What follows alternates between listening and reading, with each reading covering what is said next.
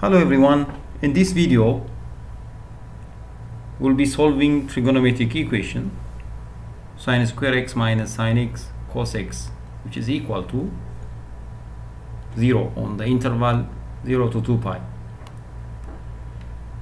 Okay, let's get started. It says sin square x minus sin x cos x is equal to 0. So first of all, let's try to observe what's common here for these two terms. That is sin x. If we plug sin x, what left in the first term? It's just sin x left because it is sin square x, minus in the second term cosine x left is equal to 0. Then the product of these two is equal to 0, means we can take either of the two 0. That means sin x is equal to 0 or sin x minus cos x is equal to 0. Let us complete this first and then we'll come back to the other one. Sin x will be 0 from 0 to 2 interval, from 0 to 2 pi interval, when x is equal to 0 degree. That's one answer possible, and the other one at 180 degree or at pi. That's another possible 0.4 sine, and the other one which is 2 pi or 360 degree, because the interval is closed interval.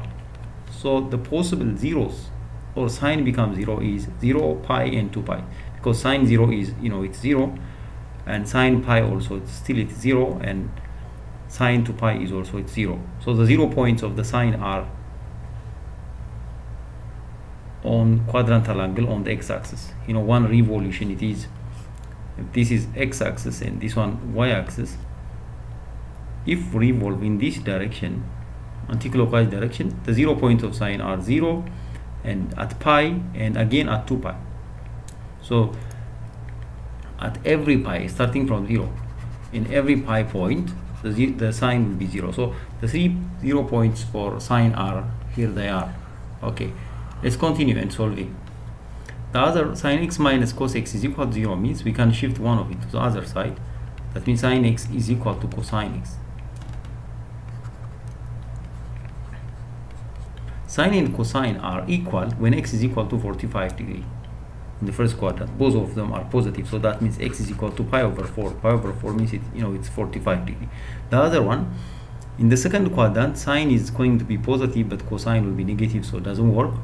But in the third quadrant, both of them will be negative. So what is the related angle of 45 degree in the third quadrant? It is pi plus pi over 4. So x is equal to pi plus pi over 4, which is, when you add them, it's going to be 5 over 4 pi.